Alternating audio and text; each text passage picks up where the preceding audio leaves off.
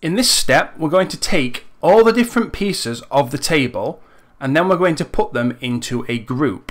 In Maya, groups are ridiculously useful because it means that we can take a number of pieces of separate geometry and then work with them as if they were one single unit. So we can take all the pieces of the table and then we'll be able to move, scale and rotate it as if it's just one piece. But we're not actually combining the geometry together to be one piece, which means that we can still work with individual pieces, which is going to come in handy later for putting the textures on.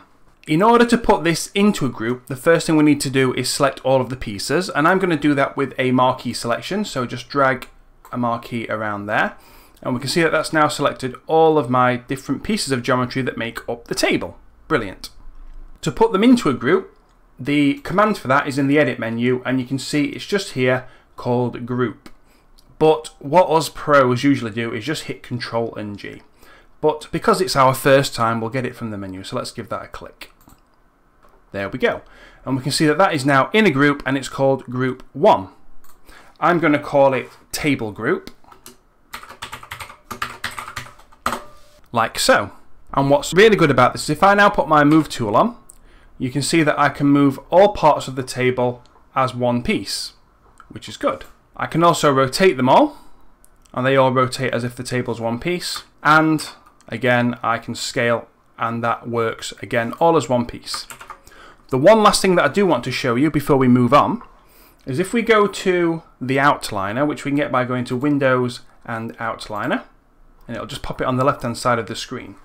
All the other pieces of geometry in the scene are just separate entities in the outliner. But the table now belongs to this group. So at any point I can just click on this table group here and it will select the whole group. And you can see that if I just expand that, it's created a little bit of a hierarchy.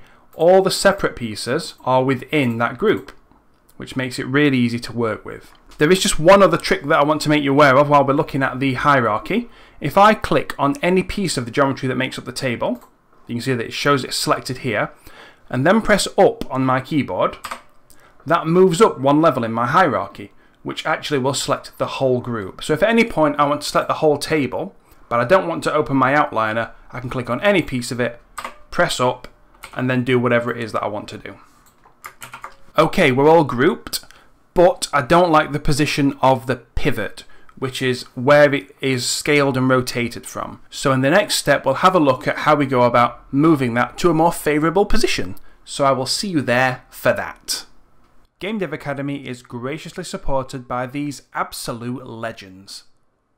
If you'd like to offer your support, then check out our Patreon page using the link in the description below.